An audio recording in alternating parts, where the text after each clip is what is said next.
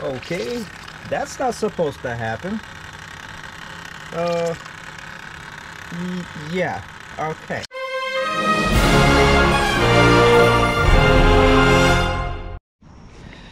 Well, welcome back to the channel, guys. Today's diesel day, and I was dropped a Ford Excursion with the 6.0 diesel in it. Now we got some issues with this 6.0 diesel. Go figure. Ford having issues? Okay, yes, I'm a Chevy guy, but I am a diesel guy, so we're gonna take care of this problem. Well, okay, that's not supposed to happen. Now the reason why that happens is because on high mileage diesels like this, Ford decided to make the fuel filter housing cap, that is, out of plastic. Now when heat gets to that plastic over time, what does heat do to plastic? It gets brittle and it breaks. So probably the last mechanic who worked on this probably tried to replace that fuel filter, try to replace the fuel filter, and in the process they broke the thing because they probably put that 1/2 inch extension on it, and then when they went to turn it, it cracked and didn't even tell the customer he cracked it. That's the only way that stuff's gonna happen, is if somebody turns it with that 1/2 inch ratchet or extension or what have you and breaks it, and then they don't tell the customer. That's absolutely ridiculous. At least own up to your mistake. So what we're gonna do is we're gonna replace that, and we're gonna go ahead and replace that plastic one, which is the oil filter housing, fuel filter housing, oil filter housing. And I got a major upgrade that I suggest all 6.0 diesel owners should do. And by the way, diesel engines do not like air in the fuel system. So this is one of the reasons why this thing had such problems trying to start, because it had a crack in the fuel cap, the fuel filter cap that is, and it was sucking air. Yes, it will suck air. Diesels and air in the fuel system don't work. So make sure your fuel system is closed, sealed, so you won't have any problems. So let's go ahead and probably have to chisel that thing off. That's probably what I'm gonna have to do, because they broke that thing pretty good. You see that right there? Let's get to it. What I mean by chisel it off, get yourself a flat tip screwdriver or a chisel, and we're probably gonna have to tap that plastic, tap it, so we can get that thing to start spinning, because as you can see, yeah, that's pretty much not gonna work. Getting a major hole right there. So of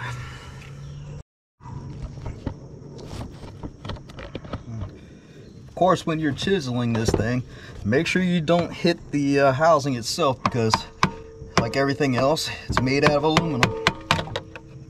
So we're going to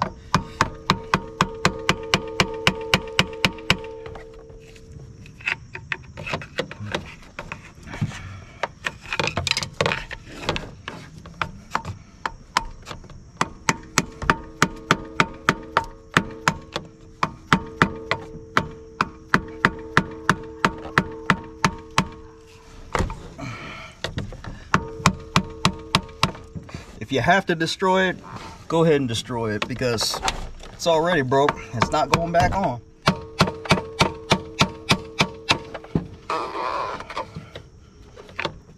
Yeah, that sucks. Man, somebody must have put this thing on really tight. And if you look down here, it says 14 Newton meters of torque. Well, guess we're gonna keep chiseling this damn thing.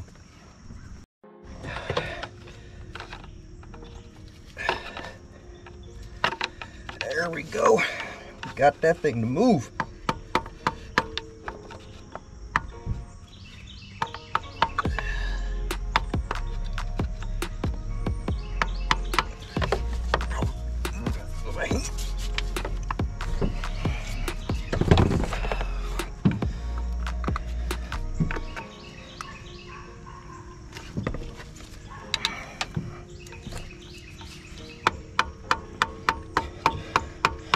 Just light taps, light taps, light taps.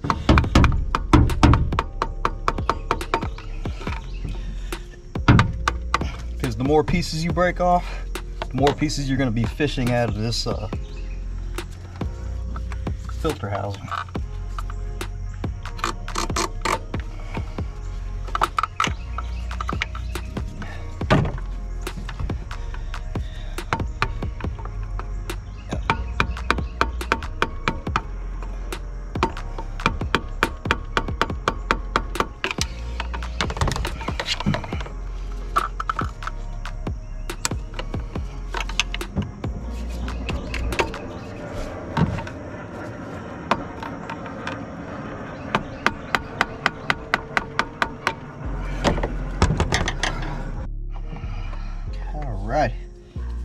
Let's see if we can see through it.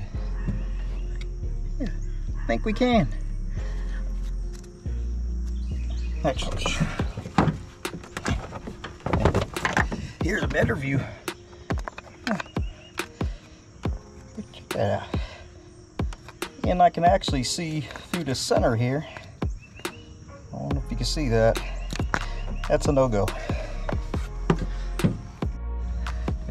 Look at that. There's a sign of over tightening the cap. Crushed the fuel filter. Amazing.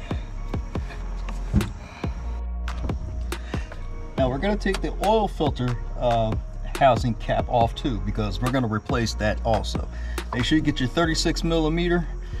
That is the proper socket for this. And go ahead and take that off.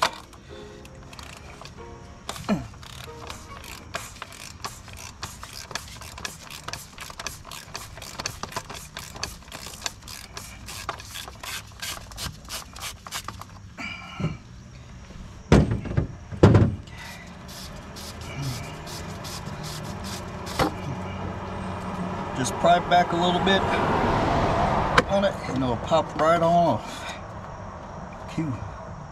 Got that off without breaking it. Now I told you we got a fix for this stuff. See that old brittle plastic? Why do you want to go through that trouble again? Guess what? We're going to get rid of this crap. We're going to put some billet in there. Some bling. This will not crack, will not break. Just put some bling in it. I'm just kidding. Why would you want to put bling on a Ford? But, you know, that's my personal opinion. But anyways, like I said, put some billet in there. You won't have no problems. Cool thing about this set is that all you performance mod guys, you want to know your fuel pressure? Bam. It's got that right there, that Schrader valve. And then it's got the oil Schrader valve. Oil pressure, fuel pressure if you want to check it. But what we're going to do, we're going to put those little screws in there because I don't know if this guy really wants that in there, but we're just going to put the little bungs in there, screw them down, and install these things. And make sure you put your O-rings in. And if you want to pick up a set like I did, I'll have a link in the description below on how to grab some, or grab a set rather. Not too bad. It's under $100. I mean, you know, save a heartache of being on the side of the road and your vehicle not starting, or getting busted by the EPA because you're dropping diesel fuel all over the road. I think it's a good investment. Like I said, check out the link. Get shipped right to you. Okay. First up, let's do the oil filter cap. Make sure you put your O-ring on.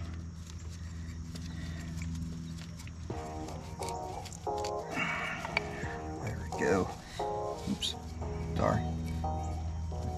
O-ring. There we go. Now gently slide this thing on. It's a little bit spring loaded, so don't be alarmed. Make sure you don't cross start it.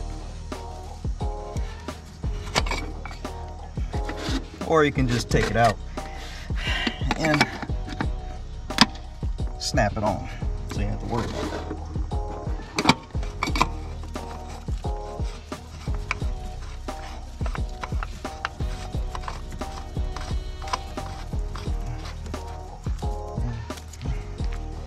Right. Grab your 36 again.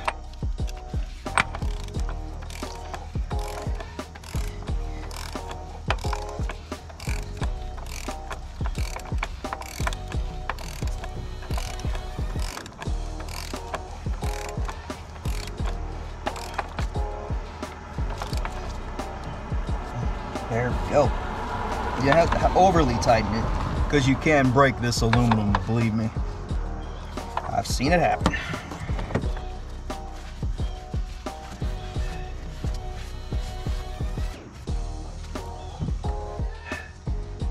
Now take your 3/16 Allen. Go ahead and install that right there on the top.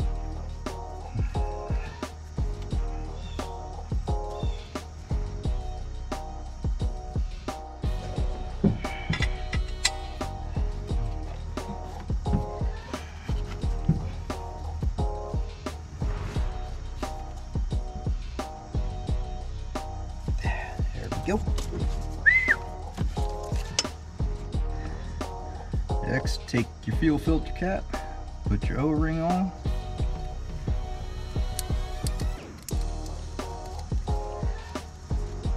Alright, there we go. Make sure it sits in the groove just like that. You don't want this thing to leak, believe me. Alright, now, just go ahead. Just start the thing.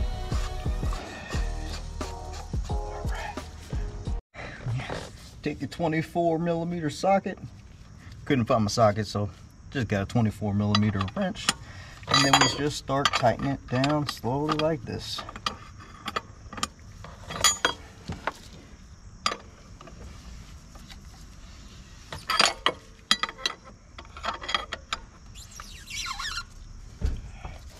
Make sure you don't pinch the O-ring. That'll suck.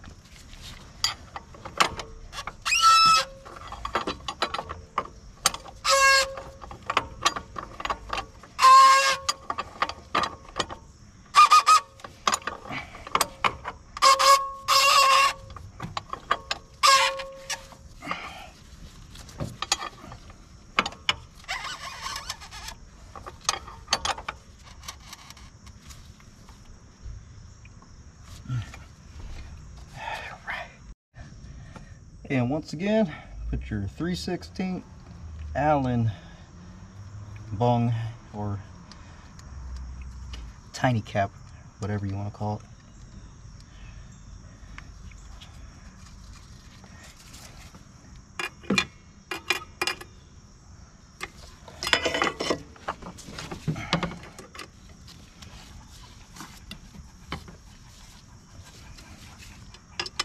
All right. Don't overly tighten this because you don't want to strip it.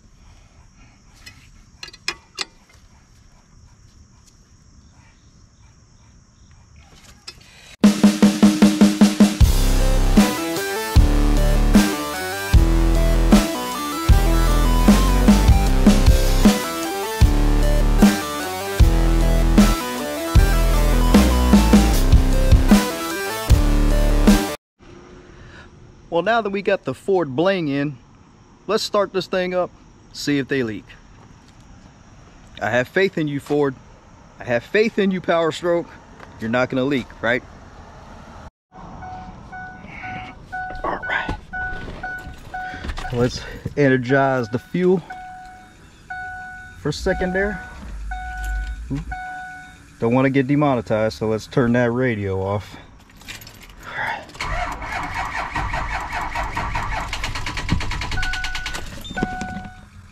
Wouldn't it figure the battery's dead?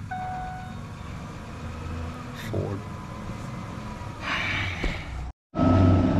Okay, round number 2. The only way to get a Ford started is to jump it with a Chevy.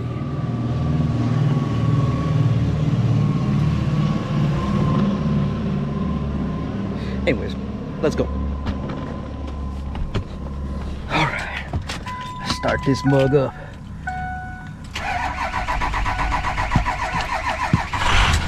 All right, there we go, diesel power.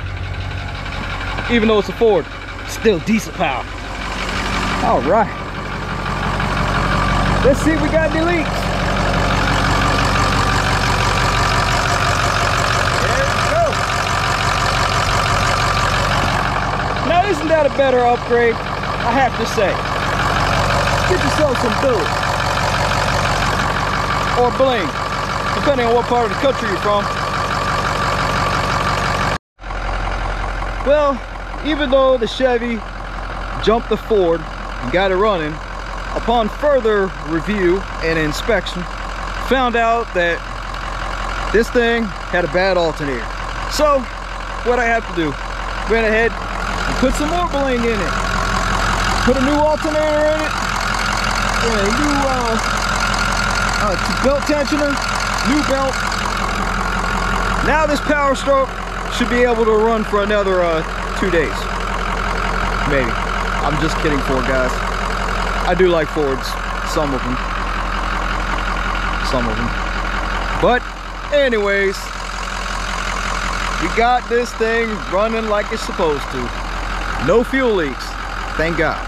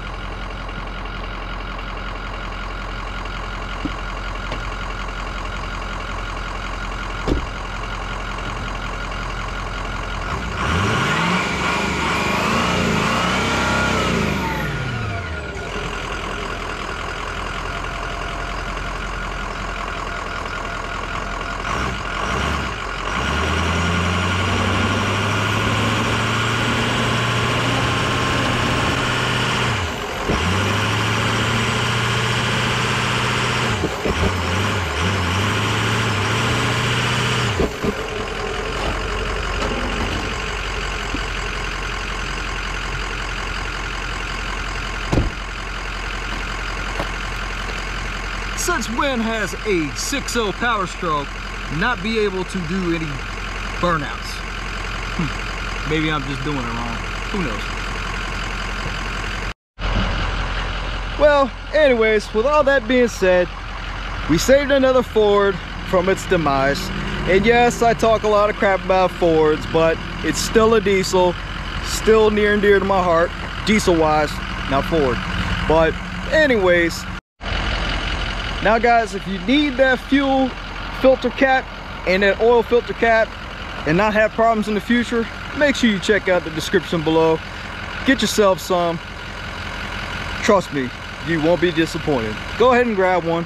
And if you enjoyed this episode of Gas Diesel Garage, I implore you to like, subscribe, comment, give me some hate about Chevy. Guess it doesn't matter. Anyways, till next time, we'll see you next time. Peace.